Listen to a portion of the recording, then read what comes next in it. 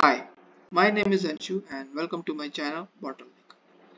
This is a Scala design pattern series. In this series, we are going to learn and implement design patterns with respect to Scala.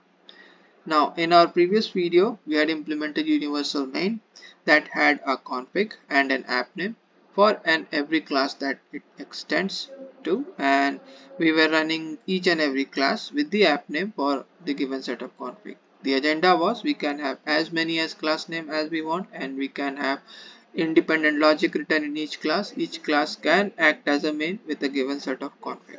Now, when it comes to real-time scenarios, in industry level products we have different config for different class. Now you can say one config for each class. Configs are basically the command line parameters or the user parameters that you want to provide for a class to perform some logic or some transformations within.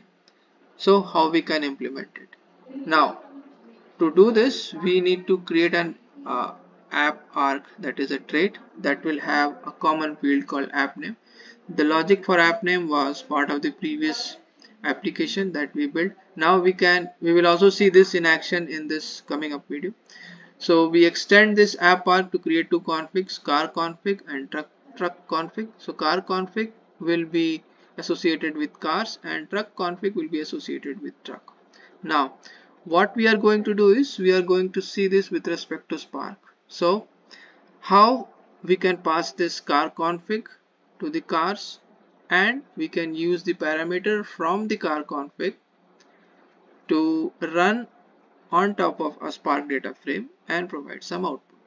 Now till now I think this is clear. In the next video we are going to see this entire architecture in action.